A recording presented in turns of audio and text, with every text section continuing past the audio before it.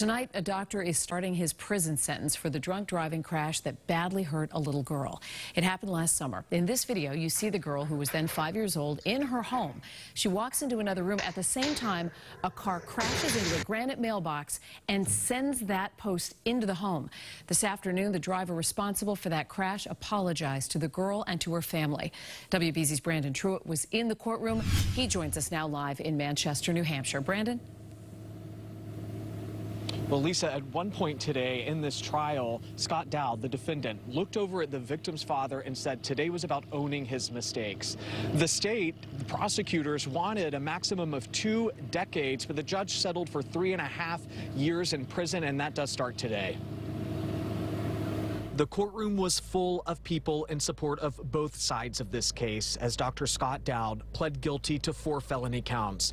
Prosecutors say when his car slammed into the Salem, New Hampshire home last July, his blood alcohol level was more than 4 times the legal limit. The judge heard from witnesses of the crash and those close to the defendant, Dowd's own mother, speaking up for her son. Please let him return to treating his patients with the gifts God gave him.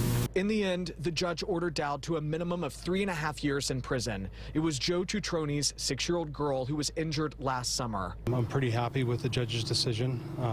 This is a huge weight lifted off our family's shoulders, so big relief, big relief. Truitt says his daughter spent 3 days in the hospital but remains in therapy from the trauma of it all. Oh, an absolute nightmare that it feels like we've never been able to wake up from. Just happy to see that this part of it's coming to an end for us all. The father says it's too early for forgiveness, but he hopes to close a chapter they never asked for. I do respect the fact that he owned this and he pleaded guilty to it, but I can't forget the fact that he was trying to get the blood alcohol level removed from the case, and if he had done that, he may have gotten off.